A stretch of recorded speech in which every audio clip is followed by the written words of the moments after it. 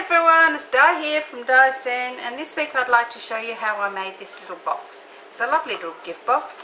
I'm going to do it in some retired product again because, as I told you before, I'm trying to use up some of my older things. So we're going to make this box. I'm only going to put one hole in here for my ribbon this time, not two, but it can do it either or.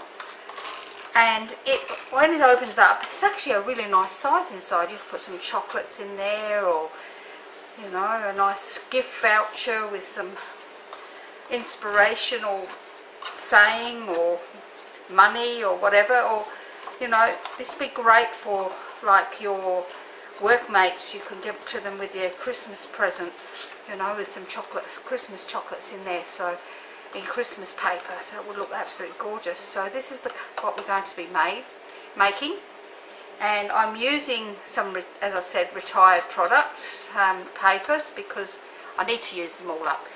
So I'll just pop that on one side and I'll show you exactly what we're going to do. Now I've actually made my flowers, and they come from the Flowers of Friendship stamp set or bundle, which comes with this beautiful punch, which punches out all these leaves and flowers down here.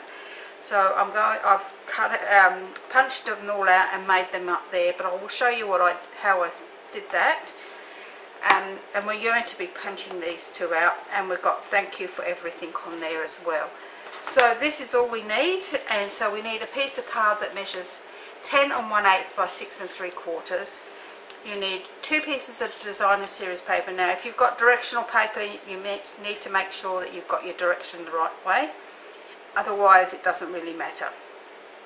So we need 2 pieces that measure 2 7/8 by 1 7/8. So if our design needs to be along the 1 7/8 way if it's directional, and 2 pieces that measure 2 7/8 by 5/8 of an inch. And then I have my little tag here that I made. That came out of a piece of, piece of card that measured 3 inches by 1 inch, so that I could cut off the edges. So I cut one edge, stamped it, and I didn't bring any over, so I can show you how to do that. And then I measured it up to the other edge, cut it off, and then I punched it out on the second side. So let's pop them on the one side. Let's pop all our designer series paper on one side, which is not much of anything, and we'll bring in our main card, and we're going to score this on the long side. Now I need my piece of paper here, so let me see what I've got. Let me bring it over here so I can read this. On the long side, I'm going to score this at 3/4 of an inch.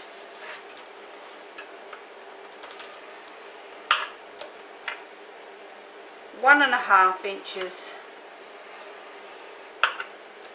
3 1/2 inches, 6 5/8 of an inch, 8 5/8 of an inch, and 9 3/8 of an inch. So we're then going to turn it to the short side, and we're going to score this at 1 7/8 of an inch and 4 7/8 of an inch. We're now going to turn it back to our short side, and we're going to make a mark at the 4 1/8 mark, 4 1/4 mark, sorry, here, and 5 7/8 of an inch there. We're going to turn it all the way around the opposite way, and we're going to do the same again, 4 1/4 and 5 7/8 of an inch. Now I didn't bring my ruler over, so I'm going to just have to quickly go and get my ruler, so give me a sec.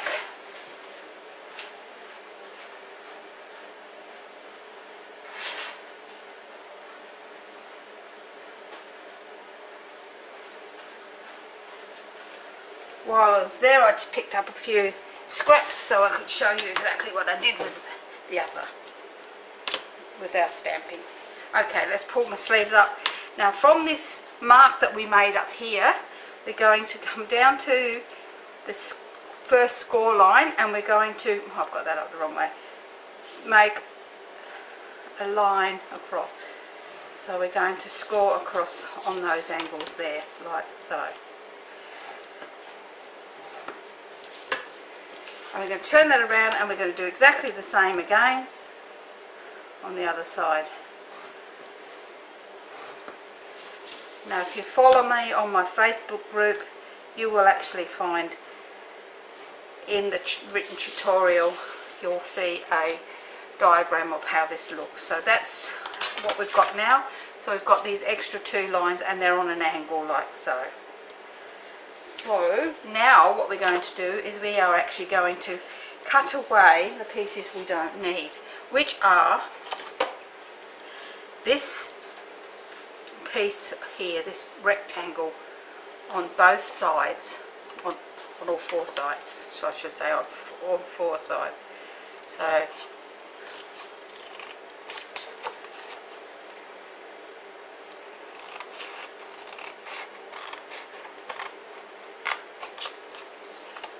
I'm very disorganised today. I didn't even bring my rubbish bin over.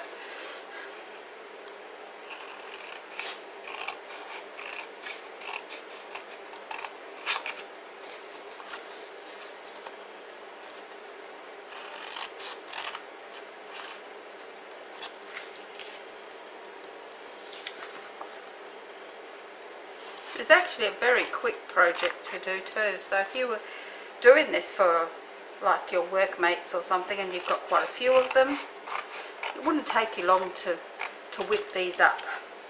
And I think that's the best thing when you're doing something in a mass amount. I know when I was working full-time, the girls that I worked with, and there was only 9 of us, all in all, I used to make them make things for the girls, and they all loved them. So now we've cut all that out, we're going to just use our corner rounder to round the corners on these longer pieces. Now this is optional, but I just think that it finishes it off. Okay, so once we've done that, now we can actually fold and burnish all our score lines.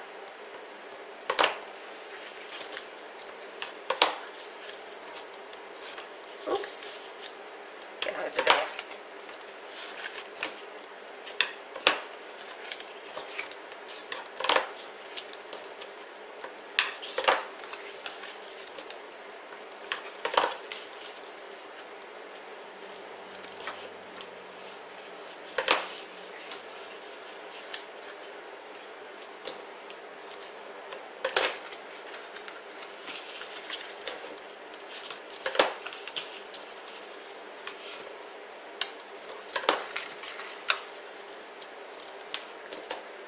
Okay, we have all our score lines all burnished now, and so we're actually going to add our paper, because it is actually easier to do this while it's laying flat.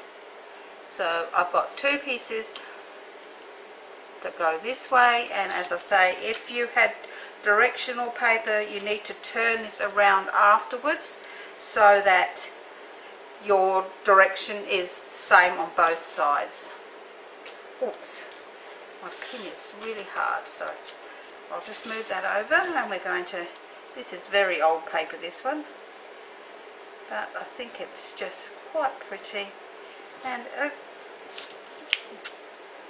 oops, I'm sort of falling apart here, so I'm just going to turn this around because I know that my paper is not directional. Well, it is directional, but I have this direction the same way on both pieces, so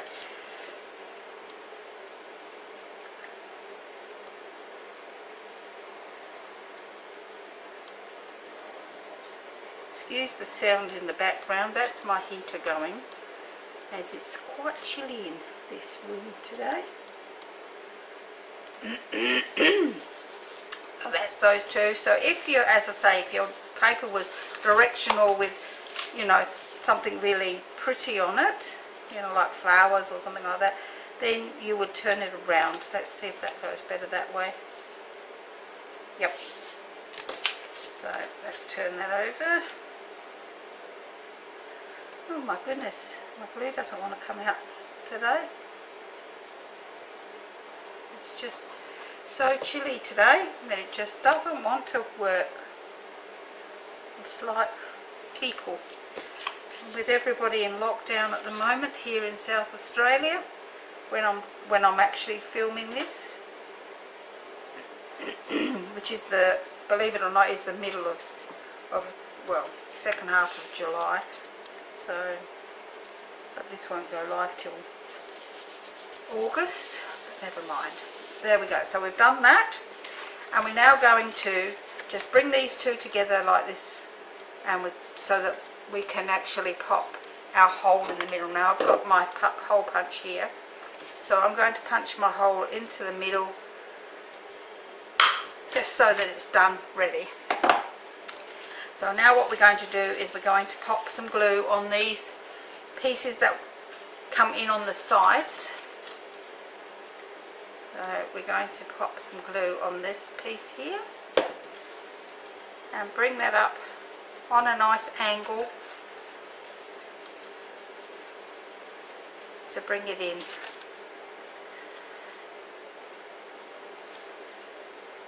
Because it's cold today, the glue takes a bit longer to dry.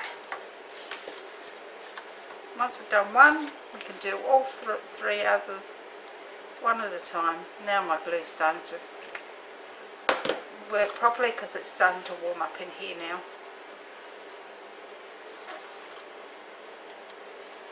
Right.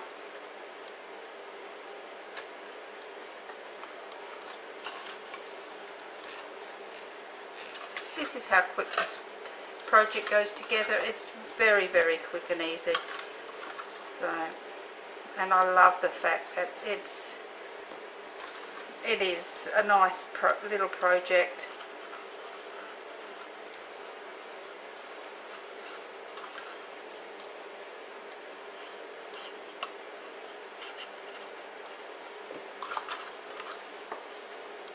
Okay, so there we are. We've got our little box made now. Oops, I'm sorry, I'm out of the screen there a bit. So let me just pop the pin in my glue, which is not going in very well. And these ones should have been folded the opposite way.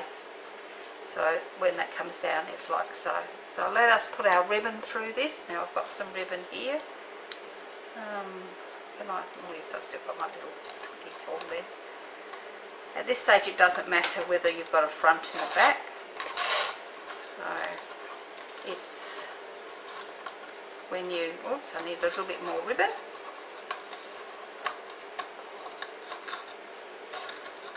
Maybe a little bit more ribbon through there, that's better.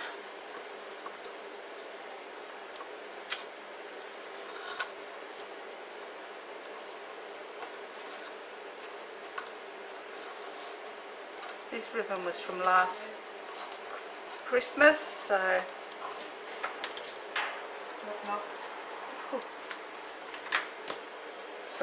it will actually be retired as well, but it still looks really gorgeous. And that's our cut thing, our box all with the ribbon on it. I'm not a good ribbon bow tie. So now I'm going to pop. What I'll do is I'll actually just show you how I stamp these. I have a piece of scrap here which I will actually stamp my flowers. Now I've actually put these on my block in a way that I know that they will actually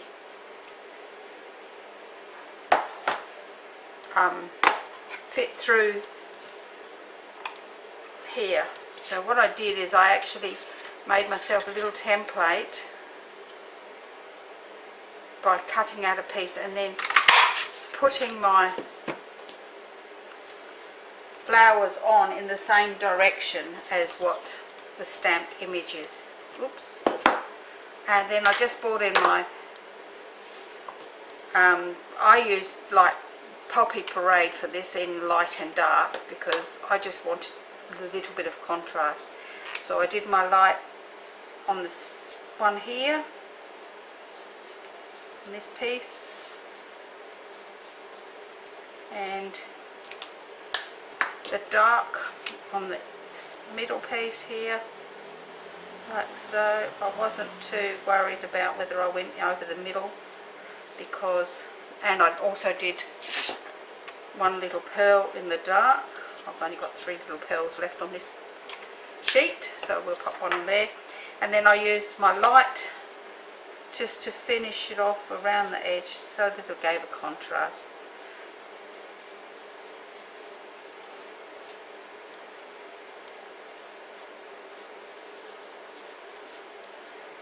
So, and then I used my little squidgy pad here just to give them some dimension by rubbing up the leaves, or petals actually, not leaves, and bringing it into the centre, which I did on all of them. This one's not moving very well at the present time. A little bit of glue in the middle of the flower, like so.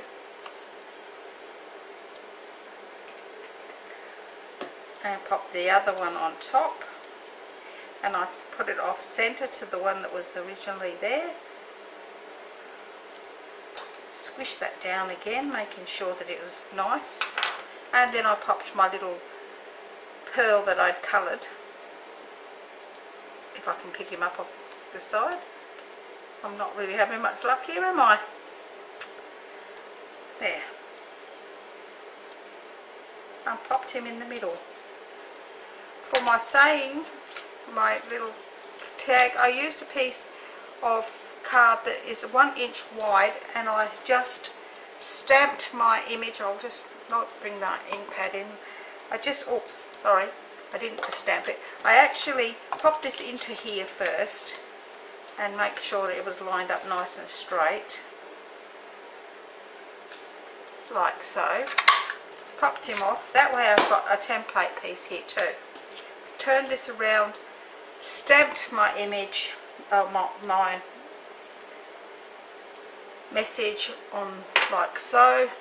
Let's just close that ink pad up so I don't get ink everywhere. I then laid this over this side, that way I knew how far to cut, and then used my scissors just to chop that off like so. So that piece will now, when it fits back in here,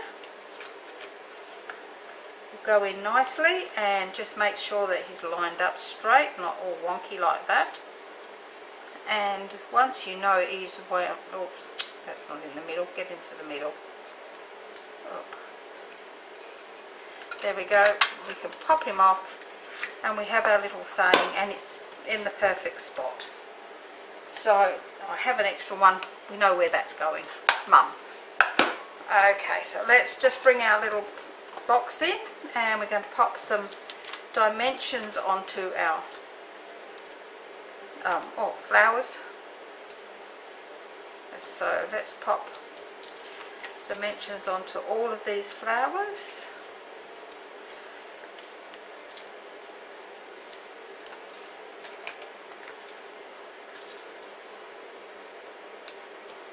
That out of the way so we don't need that into the picture anymore. So I'm going to pop them here.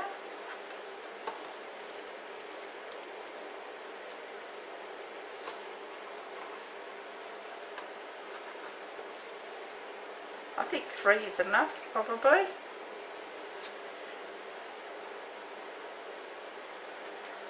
Like so, and then I will put another couple of dimensions. Actually, I'm going to cut some of this edging, put on the back here.